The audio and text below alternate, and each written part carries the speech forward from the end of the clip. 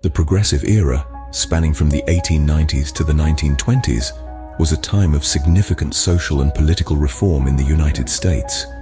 It marked a major turning point in American history. This era emerged as a response to the rapid industrialization and urbanization that led to widespread social issues, including labor exploitation, poor living conditions, and corruption. Key figures like Presidents Theodore Roosevelt and Woodrow Wilson, social worker Jane Addams, and civil rights activist W. Du Bois were instrumental in driving progressive changes. Major reforms included antitrust laws, labor protections, the establishment of the Federal Reserve, and the fight for women's suffrage, culminating in the 19th Amendment in 1920. The Progressive Era also saw advancements in education, healthcare, and infrastructure, aiming to improve the quality of life for all Americans. The legacy of the Progressive Era is still felt today.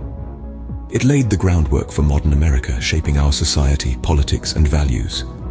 The Progressive Era remains a foundational period in American history, a testament to the power of reform and the enduring spirit of progress.